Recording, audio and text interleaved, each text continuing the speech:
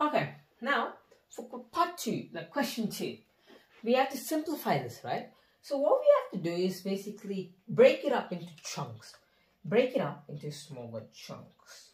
So that will be minus 3 into minus 3. Let me write it all in expanded form. In times, overall times, minus 5 into minus 5 by 12 times 12, right? And then simplifying this will be 9 times 25 over 144. And that's equal to 3 over 2. And you can chuck this into a calculator as I'm doing. 9 times 25 over 144. Sorry. And then that will give you 25 over 16. So, moving back. Wait, sorry. It's not 3 over, it's 25 over 16. Mistake.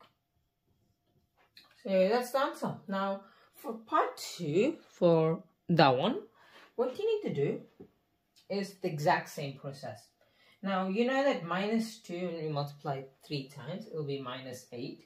So you can write it, let's write it here, minus 8. And when you multiply 5, 3 times, you'll get 125.